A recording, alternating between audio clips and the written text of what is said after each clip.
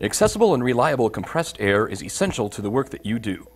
With proper maintenance, Allmand Maxi-Air portable compressors will be ready for you when you need them the most. Coolant should be changed every 2 years or 1,000 hours of usage, whichever comes first. It is important that the engine be completely cool before starting this maintenance.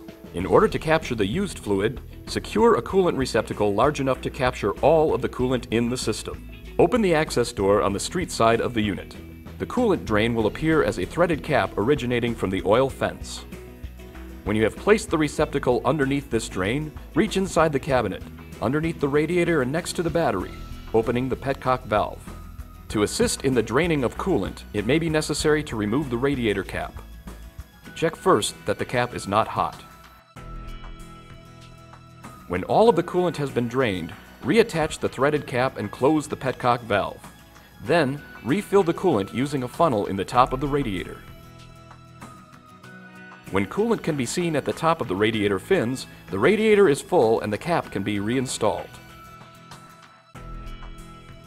While refilling the coolant, be sure to also top off the coolant overflow reservoir found directly above the petcock valve.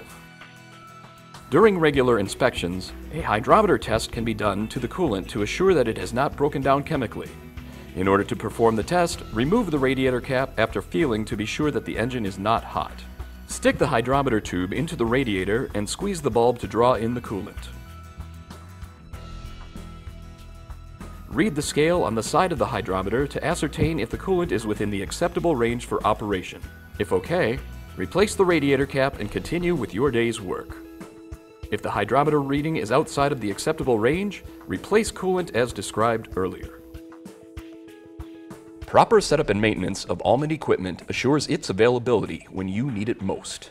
As always, Allmand brings reliability, performance, and integrity since 1938.